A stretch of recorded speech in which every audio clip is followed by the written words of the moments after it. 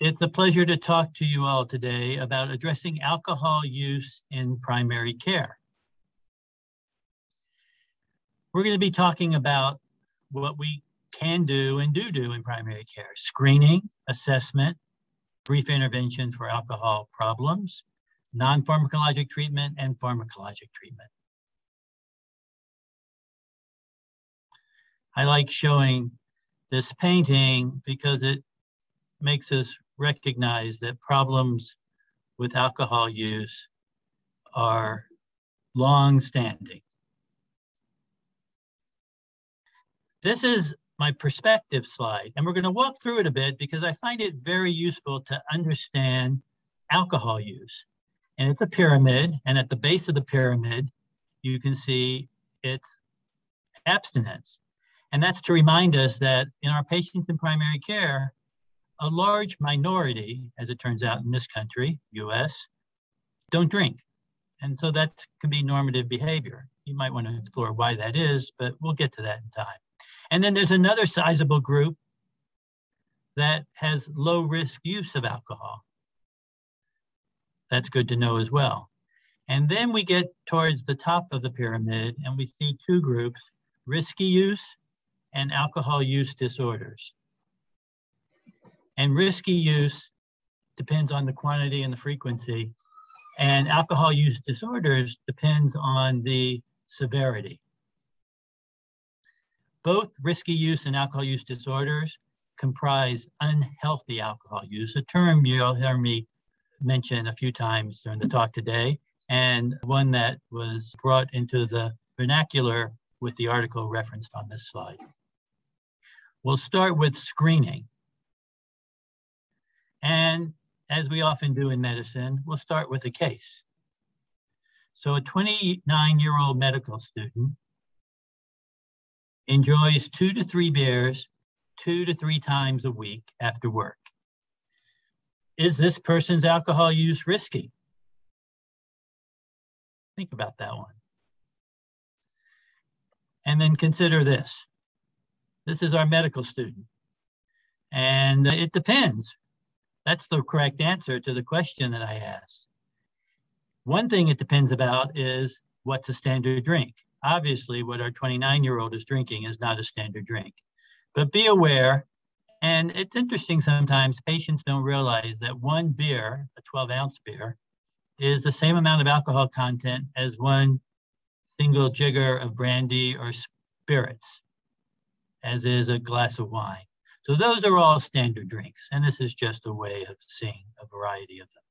One point about drinking from our patients is, what are they actually drinking? Another one, as you can see here, because risky amounts depend not only on quantity, but on gender and age. Men, equal and less to 65 years old, more than 14 drinks per week or more than 4 drinks on an occasion is considered risky amounts.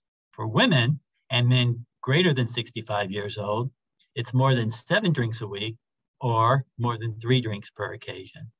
And why these levels? These are epidemiologic statements. When drinking gets to this level, quantity and frequency based on gender and age, is when problems arise. And so risky amounts is a level of drinking where you may not have accrued enough problems to meet a disorder definition, but where problems might happen and recommendations to reduce consumption are wise. NIAAA, the National Institute on Alcohol Abuse and Alcoholism, notes steps for screening and brief intervention. Step 1, ask about alcohol use. Step 2, assess. If you find that there is alcohol use in risky levels, assess for alcohol use disorders. Advise appropriate action in step 3. And then remember, this is an ongoing issue, which is why primary care is so perfect a place to address alcohol problems. Continue support at follow-up, wherever they are with regard to their alcohol use. There's more than one way that screening for alcohol problems can occur. I'll give you a couple that I like. One is the single item question. Now it's in quotes because the single item question are really kind of two questions. But the first one's simply, do you drink alcohol? Or more formally, do you sometimes drink beer, wine, or other alcoholic beverages? If you get a yes to that, you follow it up with how many times in the past year have you had 5, or if it's a woman, 4 or more drinks in a day? This is actually a question I have in my head. It's like the only question I can keep in my head. If they ever drink, I then say, how many times? Not have you ever, but how many times? That's the question that was tested. And if they say anything other than never, it's a positive screen. And the screen has pretty good test characteristics, 82% sensitivity, 79% specificity for unhealthy alcohol use. Those top 2 segments of the pyramid we just looked at. There are other ways, and probably the most well-known and best validated is the audit, the Alcohol Use Disorders Identification Test. It's 10 questions and scored between 0 and 40. Well, I can guarantee that I will not remember 10 questions, but it is the most widely validated instrument. So that's quite useful. If you get A+ score, it's unhealthy alcohol use with strong sensitivity specificity. 20+ actually suggests alcohol use disorder. It doesn't make the diagnosis, but it suggests it. The problem is it's 10 questions and you have to score it. But that's not a problem. And in many primary care offices, you'll fill out some questions before you go into the clinic encounter with the provider. And this can be done, this can be scored, and you can work with that score. The audit's another way to go. Just to give you a sense of the full audit, I'm not going to go through it all, but it assesses alcohol intake. How often do you have a drink containing alcohol, for example? Loss of control or physical dependence. Example there is, how often during the last year have you found that you were not able to stop drinking once you had started? And related harms make up the last 4 questions. Example of that is, how often during the last year have you had a feeling of guilt or remorse for drinking? So you get a sense, it captures the past year. So that's the full audit. Now you have a sense of it, and there's a scoring for it, and that would be something one could use as a practice. There's also an audit C, which is 3 consumption questions. Even though it's only 3 questions, there's a scoring with it. So even this is going to be a pre-clinic assessment. If 10 questions is too much for your pre-clinic assessment, because alcohol isn't the only issue you'll be dealing with in primary care, you might go with the 3 questions. And that again has a scoring that goes with it. If you were to look at screening results in the US, 10 to 20% of people in primary care would meet our criteria for unhealthy alcohol use. That's data from a Kaiser Permanente large health system assessment of primary care alcohol consumption. And then if you look at from NIAAA, how common is alcohol use disorder, they estimate 5.3% of people in the US have an alcohol use disorder. So quite a common diagnosis. Stepping back, the well-respected US Preventive Services Task Force made a recommendation as recent as 2018 about screening for unhealthy alcohol use and use of counseling interventions in primary care settings. And for adults, they recommend screening for unhealthy alcohol use, and in people who are engaged in risky drinking, proceed with a brief behavioral counseling intervention. That got a grade B recommendation, which at the bottom of the slide, you say that it's recommended it happen, and there's at least fair evidence that screening improves important health outcomes. It basically concludes that the benefits outweigh the harms. Adolescents, at this point in time, there just isn't sufficient evidence to make a recommendation. Okay, so it's recommended that screening brief intervention occur, it is useful to know, you might say it's sobering to know actually, what 50 years of alcohol brief intervention research teach us. And it's recommended because there is indeed modest efficacy for reducing self-reported consumption. In fact, about 3 to 4 drinks per week decrease when the brief intervention is done. And if you want to look at unhealthy use, there's a 10 to 12% reduction in unhealthy use at 1 year. For example, some will decrease on their own, but 69% in this one case, but 57% in who got a brief intervention. So that's the reduction. But disappointing, and this is the sobering news, there's no evidence that it prevents alcohol use disorder. There's no effect on people with alcohol use disorder or very heavy alcohol use. There's no evidence of getting people identified by screening into treatment. That's disappointing. It means we need to do better. And there's no effect on even referral to treatment. But not meant to be a complete downer on this, it is an approach when alcohol potentially adversely affects the clinical problem that one can use. And so it's very useful to have this tool in your toolkit in primary care.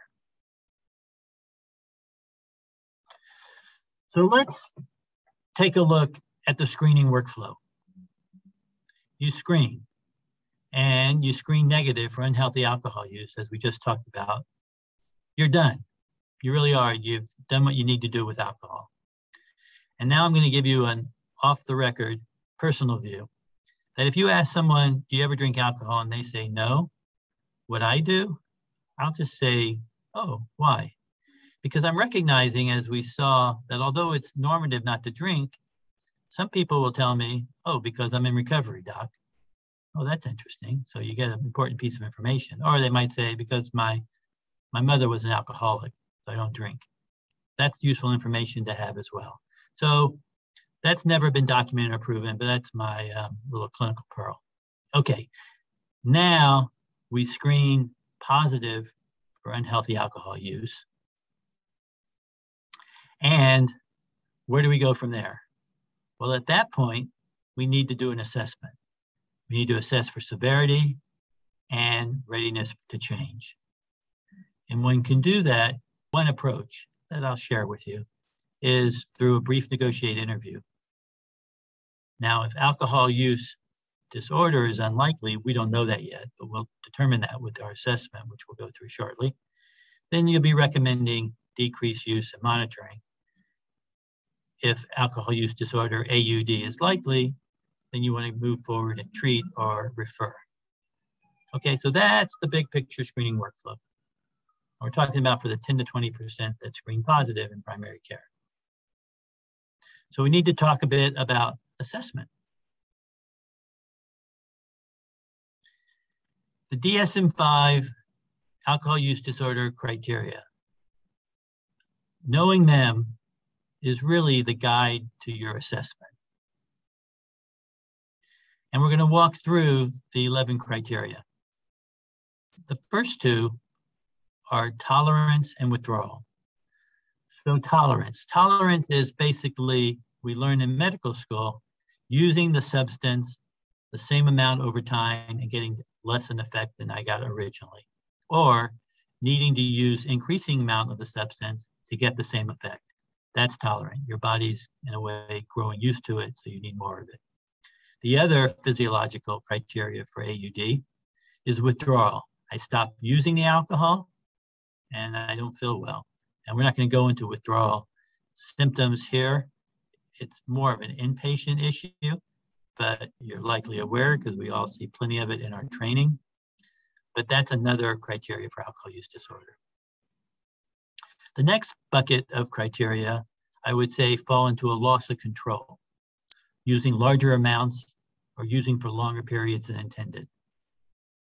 An inability to cut down or to control one's use, or an increased time spent obtaining or using or recovering from the use of alcohol. Okay, loss of control, 3 more criteria for alcohol use disorder. Then there's a new criteria that got added in the DSM-5 that actually wasn't in the previous DSM-4, which is craving, having a compulsion to use. You have to ask a patient to know, how are you feeling? Are you craving alcohol? And the last 5 criteria fall under the category of continued use despite negative consequences. Have you not fulfilled your responsibilities at work? Are you having problems at school due to alcohol? Are you having problems at home due to your alcohol? That's all role failure. Social interpersonal problems might be relationships. Reducing social work, recreational activity. You don't do the things I used to do because I'm spending all my time drinking. Physical hazards. The classical physical hazard is driving while under the influence, or physical and psychological harms. Getting sick because of the alcohol use. We see a lot of that in the hospital. And then alcohol use disorder can be measured for severity based on the number of criteria that are positive. Okay, so we've screened, we've got a positive screen. We're doing an assessment of severity, and whether it's risky drinking or moved into alcohol use disorder, I would argue that at that point, we need to determine the patient's perception of his or her use, both the need and perceived ability to change behavior. It starts with a simple question. Do you think your alcohol use is a problem? If they tell you, like, what are you talking about, doc?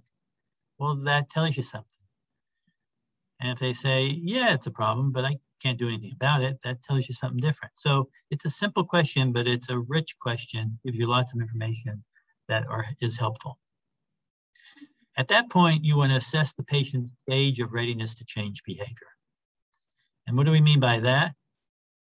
Well, the Prochaska and DiClemente stages of change model, really created for tobacco use, can be applied quite well to alcohol use problems. And patients will be, with regard to their thinking about their behavior, in this case, their alcohol use, in one of these stages. Pre-contemplation is where they don't even realize it's a problem, or they have no intention of changing behaviors. Contemplation is, they may be aware a problem exists, but there's no commitment to take action, and they're probably ambivalent. The hallmark of contemplation stage is ambivalent. They're ambivalent. Well, it's good, I enjoy this, but this is a problem, but they're not taking action. Preparation stage is they've decided that it's something they need to take action about, but they haven't taken action yet. And then there's action, where they're actively modifying their behavior. Maintenance, they're continuing that modification of their behavior. Some new behavior has replaces the old. But with any behavior change, you're always at risk of falling back to the old patterns of behavior. That's relapse. So understanding where the individual is at with regard to their alcohol use, which stage of change they're in, really can help guide how you talk to the patient about what you will be recommending will be a reduction. And I'm going to give just a couple of examples of the stages. The paper will give examples for every stage, but pre-contemplation, we see this a lot in primary care. And it used to be when I trained that someone came in, had a big alcohol problem, and had not a clue that it was an issue in their health. You had to get them to stop drinking in that one appointment. And it was quite frustrating and not surprising why you just say, I can't do this. Taking a stages of change approach makes progress more achievable. So the goal of someone who comes in and you decide they're in pre-contemplation is to raise doubt, increase their perception, their consciousness that their alcohol use may in fact be a problem. How do you go about that? Well, you can express concern. I hear that you're drinking 2 6-packs on Saturday night. That's quite a bit of alcohol intake. That bothers me. You can state the problem non-judgmentally. that's obvious, but sometimes not always obviously done. So just be cognizant of what advice you give in a non-judgmental way. They can say that this isn't a problem, doc. I'm not sure what you're talking about. You can agree to disagree. You can say, I hear that you at this point don't think that your use of alcohol is a problem. But for the following reasons, X, Y, Z, I am concerned about you. I hear that you don't think it is an issue, but I want to let you know from my doctor perspective, I disagree. I think it actually is a problem. So you can agree to disagree. In the pre-contemplation stage, you may say, like, advise a trial of abstinence or cutting down. They're never going to do that. And they may not. But if they really don't think it's a problem, they may say, like, it's no problem, doc. I'll just stop using. So you can say, well, let's try that. We'll do a trial, and I'll see you back in 4 weeks, and we'll see where it's at. But it's important that you come back, even if you're still using, because this is a trial. We'll both learn from it. So those are some steps towards approaching a patient in your clinic. Maybe you're seeing for the first time. Maybe you're just picking up the problem for the first time, who's in pre-contemplation. So now to the patient who's in contemplation. Remember, this is the one that's ambivalent. Maybe a problem, but not really a problem, but they're clearly not ready to change behavior or work on that. The goal here, as opposed to having them walk out and say, I'm never going to drink again, the goal here is to tip the balance. And this is actually quite fun, I would say, in primary care. Question, answer, steps to go through, where you can ask, so tell me the things that you like about your drinking. Tell me the things you don't like about your drinking. No one ever asks them the things they like about their drinking, or not often. And so it begins to make them think. And then you want to ask, because most of the time people will have periods of time when they didn't drink. And you can say, thinking back to that time that you didn't drink, tell me things that were positive about not drinking. And what were things that were negative, difficult about not drinking? They will put things on the table that you can then summarize. Sometimes patients will write them down. You can give it as homework and they'll come back and you can go over them. But it helps them think about the pros and the cons of their decision to continue to drink or to stop drinking. So it's a way to approach the ambivalent patient in the contemplation stage. What it does sometimes, which is quite potent in terms of achieving behavior change, it can demonstrate discrepancies between their values and their actions. What do I mean? Well, they very much value their relationship with their kids and their family, and yet they've missed the Little League baseball game 3 times in the last 6 weeks because they were hanging out with friends drinking instead of showing up at the game. And that discrepancy between what they did and what they value can sometimes really motivate people to begin to think about and changing behavior.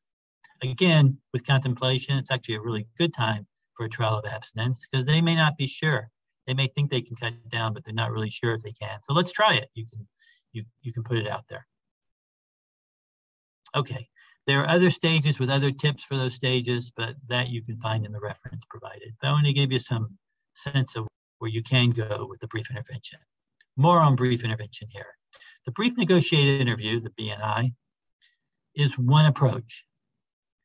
There's 6 steps after asking permission, and people feel like this allows people to feel more comfortable with talking about the alcohol issue, which generally they will feel comfortable about if there's not a negative dimension to your tone. Is it okay if we talk about your use of alcohol? Yeah, sure. Sometimes it's no, but then maybe we'll talk next time, you might say. Well, with this brief negotiated interview, I'm not going to go through the details, but you explore the pros and cons, just like we talked about previously with the patient who is ambivalent. You can review the health risk, and you personalize this with the person's particular health risk in their situation. Maybe they have high blood pressure and they're drinking. Well, those are issues you can talk about. Summarize and ask key questions. So hear what they say, and then personalize this interview with regard to their alcohol use. You can explore their readiness to change on a scale of 1 to 10. 10 being very ready, 1 being not ready at all, how ready are you to think about and stop your alcohol use or cut back on your alcohol use, depending on what the goal is? They say about a 4, doc. You can say, oh, 4. You can go above or below. They both have their own interesting responses. Why didn't you say a 2? And then it leads on to a discussion. You can negotiate the goals, and we'll talk about what goals make sense to set depending on how severe their alcohol problem is. And you want to explore the confidence. Maybe they say, I'm ready. I know it's a problem, but doc, I've tried before. I can't do this. So you can explore with confidence. On a scale of 1 to 10, how confident would you say you are that you'd be able to stop your alcohol use? And then you can follow that up just in the same way we talked about readiness. So these are interview techniques that help you do the brief intervention. A lot of fun, actually, very interesting, and takes a matter of minutes. As part of this process, as I mentioned briefly, you can provide personalized feedback and state your concern. You're just being honest. You're not telling them they're a bad person for doing this, but you're concerned about their health. You may be concerned because you have a liver function test result that came back that's abnormal that you think may be a consequence of their drinking. They may be drinking at levels that are in the top 2% of drinking in this country, and you can share that with them. People may think the amount they're drinking, oh, I'm only drinking 2 6-packs a day, doc. Well, that's actually in the top 5% of drinking for people in this country. That's very high level. Or they may be doing the risky behaviors we talked about. Maybe it's boating and alcohol use at levels where they're not safely boating, or driving, or biking. Or maybe they've fallen. Consequences, the fall, the breaking of the bone, the fact that they have GI problems. Anyway, you can personalize depending on what the situation is and relate it to their alcohol use, thought to be quite helpful. Explicit recommendations. This is good for you to understand that in some patients in this unhealthy alcohol use range, you don't need to tell them to stop. They're drinking at risky levels, but they've never had consequences. They don't meet criteria for alcohol use disorder, or they certainly don't meet moderate severe criteria for alcohol use disorder. You can say, let's try cutting down. In fact, I saw a patient just earlier this week who he had this conversation 12 months ago, some point before the pandemic actually, or early on. And they now come in and they had cut down from their heavy drinking. I said, what got you to stop drinking? And they're still drinking, but to non-risky levels. And they said, you told me to, doc. I said, oh, that's good. Sometimes people hear what you advise. So it's very useful to take advantage of that opportunity to have that conversation. So cutting down works for risky drinking, but abstinence is what you want to do when they've been unable to cut down after multiple attempts, or they have moderate severe alcohol use disorders. The recommendations are basically to stop drinking if you're into those severe, moderate, severe disorders. If you're pregnant or you're at the point where you're trying to get pregnant, for women, the drinking should be stopped. Abstinence is recommended. And then if you have a medical condition, whatever that may be, alcoholic cardiomyopathy, basically abstinence is the recommendation, not decreased use. Motivational interviewing has become more popular the last 3 decades. It's a very handy communication approach, which can be used and was in fact developed in part to address people's alcohol use. And I'm not going to go through all of it, but I'll take out some pearls that I find particularly useful that comes from that literature, and an emphasis on personal responsibility for change. And I say this, I say, look, I can make these recommendations, but I know it's up to you to decide what you're going to do with your alcohol use. Only you can decide that. Giving a menu of options is thought to be helpful. So it isn't like just stop, go to AA meetings, but it's like counselor, AA meetings, medications. So there's different things that can be put on the table to help them with their alcohol problems. Using an empathic counseling style, and that can be done sometimes by reflecting back, by demonstrating that you understand how difficult this is for them. The drinking seems to be really a good friend of yours, and I'm asking you to give it up because I think it's harming your health. That's not easy. That's an empathic comment. Giving clear advice to change, though. Just because you're empathic, just because you know it's their responsibility, it doesn't mean we don't give clear advice. You identify the problem and you advocate a specific change. I think your alcohol problems is really hurting you. Your liver looks sick by the measures that we got from the blood. It's time for you to stop all alcohol use, and that's my recommendation to you. That's being pretty clear. Doesn't mean you can't follow up with it. I know that might be challenging, but that's my medical opinion. Goal setting, we've talked about that some, but the point here is it's a discussion as well. You put it out there, but then this supporting their self-efficacy is a motivational interviewing technique to say that they may not think they can do it, but you think maybe they can. And you can say, look, I remember when you wanted to lose weight and you took off, when you put your mind to it, you took off 15 pounds and you started to exercise. That is not easy. I think this is something that you can do. So that's supporting self-efficacy. That's just an example of a way. Sometimes there's not much to say, support self-efficacy, and you can say, look, you came to follow up at the appointment today. You can follow through on your goals that you set for yourself. Sometimes it can be as simple as that. All right, we'll move into some non-pharmacologic treatment. You've done all this talking, and I'm gonna flip it around a little bit here. And we don't talk much about adults who are in recovery, relapse prevention in primary care. But there are some principles there. So in truth, probably more patients of yours in primary care are in recovery than people who are having unhealthy alcohol use. Remarkable, but actually been shown to be the case in some studies. So first, you need to identify the patients in recovery. You may not know all your patients in recovery. Over time, you'll probably get to know. Establish a supportive patient-physician relationship, which is what we do anyway. But if you know they're in recovery, as opposed to the year follow-up, you might make it a little more frequent than the year for a young, relatively healthy patient who is in recovery from their alcohol use. Early on, particularly mobilizing family support can be helpful. Facilitating involvement in 12-step recovery groups. It doesn't work for all patients, but it really, really helps a lot of patients. And that's something we'll talk about a little more. And it means more than showing up at one meeting and deciding if it's for you or not.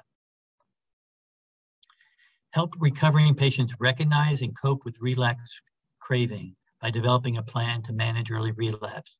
That's really what we call cognitive behavioral therapy. So you think about, I know it's going to be a problem on that evening, and how can I adjust what I do to deal with that problem when I'm going to be around these people and I can't avoid it. Facilitate positive lifestyle changes. That can often be, I'm going to get into an exercise program. I'm going to start walking. I'm going to start jogging. But these things can be helpful for one to stay in recovery. We're talking about staying in recovery now. Managing comorbidities. A threat to recovery can be a relapse of one's depression or anxiety. So staying on top of those comorbidities, which mental health comorbidities are quite common with alcohol use problems, and treating them when they come up is a path towards staying in recovery, relapse prevention. Sometimes pharmacotherapy can be helpful for relapse prevention. And when the time declares itself, getting further help with addiction specialty professionals is totally reasonable. 12-step programs. They're actually quite remarkable. They're very helpful for some patients. They're not for all patients.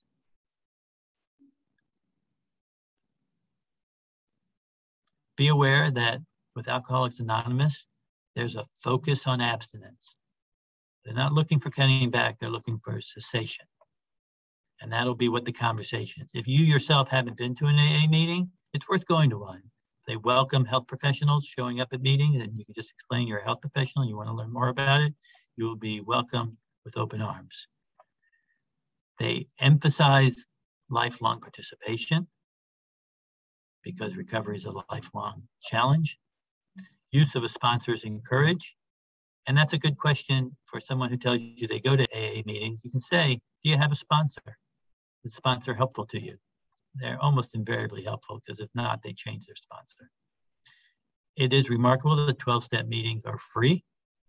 Not much in healthcare is. And there is research on the effectiveness of AA programs, as noted below. They don't push research in their settings, but some research has been negotiated and carried out. So pharmacologic treatments. That's another armamentarium that we have in addressing our patients with alcohol use disorders in primary care. This review paper a few years back notes that pharmacotherapy is, quote, modestly effective, but greatly underused. There are 3 medications currently that are FDA approved in the US: disulfiram, acamprosate, and naltrexone. I'll speak a little bit about them for the big view here. Disulfiram, it works by inhibiting an intermediate metabolism of alcohol, causing flushing, sweating, nausea, and tachycardia if the patient drinks. I'll show you that mechanism on the next slide in a minute. Acamprosate. It's a medication that stabilizes the glutamate GABA systems and seems to cause a decrease in craving. The challenge with acamprosate is the medicine needs to be taken 3 times a day. Naltrexone, it's a pill that's taken once a day. There's also an injectable formulation, which is given once a month. Naltrexone, as you may know, is a mu-opioid antagonist, mu receptor opioid antagonist. It blocks the opioid receptor. It reduces the reward in response to drinking. Okay, we'll drill down a little bit with this treatment. Disulfiram is a classic pharmacologic clear mechanism where alcohol is metabolized to acetaldehyde in all of us and rapidly moves on to acetate. The reason why it rapidly moves on is because if it doesn't, the accumulation of acetaldehyde causes us problems: flushing, headache, palpitation, dizziness, nausea. Disulfiram blocks the conversion of acetaldehyde to acetate, and all these symptoms result. Patients feel terrible, and they do not like feeling like that. If they've ever had a reaction, they don't want to have one again. And if they haven't had a reaction, they've heard from other people about the reaction. And that can be an adversive conditioning, which is really the way disulfiram works. The evidence is thin that it actually prevents people from ongoing use, because if they don't take it, this won't happen to them. And when they decide they want to drink, they can stop taking it. I personally have found it useful when patients use it as part of their cognitive behavioral. They know they're going to be in a situation that's going to put them at risk. And if they take the disulfiram beforehand, they know it will be a message to them that they can't drink, even if they want to. Anyway, people use it different ways. It's probably the least used of the 3 medications, but it has its effectiveness. Acamprosate, as we talked about, in enhancing GABA reception and transmission, which is reduced by the chronic alcohol exposure. The usual dose is this 2 pills, this weird 666 milligrams. I've always thought it was a little strange, but 3 times a day. That one, I don't forget, that's going to make it tricky. But some patients don't have a problem with 3 times a day medication, although I recognize many patients might. The thing to remember about acamprosate is that dose reduction is required for renal impairment. So if normal renal function, fine. If not normal, then you might reduce the dose. But if it's less than 30 milliliters per minute, then you can't use a camprosate. It modestly, from the very beginning, I said these medications have modest benefit, but modest benefit is better than no benefit. The side effect to remember for a camprosate is for less than a fifth. The one side effect to think about is diarrhea, which occurs in a little bit less than 1 out of 5 individuals. Naltrexone is the third medication FDA approved for alcohol use disorder. It's an opioid antagonist thought to reduce the reinforcing effects of alcohol. The usual dose is 50 to 100 milligrams a day. It's metabolized by the liver, but even if the liver is not 100%, you can give this medication. For end-stage liver disease, we don't use naltrexone. There is a long-acting injectable form, and there is modest reduction in return to heavy drinking. So these medications help. Not a panacea, but they help. They particularly help people who want help to decrease their alcohol use or stop their alcohol use. There are side effects with naltrexone: nausea, headache, dizziness, dysphoria. But once people get up and going, they often tolerate the medicine reasonably well. Additional pharmacologic take-homes. You may have thought, well, the naltrexone helps some, maybe I'll throw on a camprosate and then we'll have even better effect. But in truth, there's no additional benefit when the medications are combined. That's been looked at and was not found, unfortunately.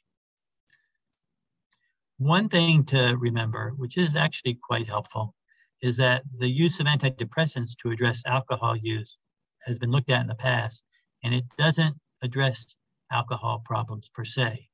But as we said, mental health comorbidities are common. If the individual is depressed, treating the depression with antidepressants will actually help their alcohol use problems. So important to treat depression with antidepressants and get benefit for alcohol problems. What we've covered in this talk is that screening, assessment, brief intervention, non-pharmacologic and pharmacologic treatment for alcohol problems are all doable, and they're all possible in primary care. So your opportunity to address a problem that affects more than 5% of the people in the US is pretty potent and pretty remarkable. I just want to acknowledge the slides were not my creation, maybe my amendments. They were taken from the Chief Residence Immersion Training Program, NIDA, National Institute of Drug Abuse Supported Program, written initially by Rich Sates, and Lucero helps me put together this slide deck for our presentation today. Thank you very much for the opportunity to talk to you about addressing alcohol use in primary care.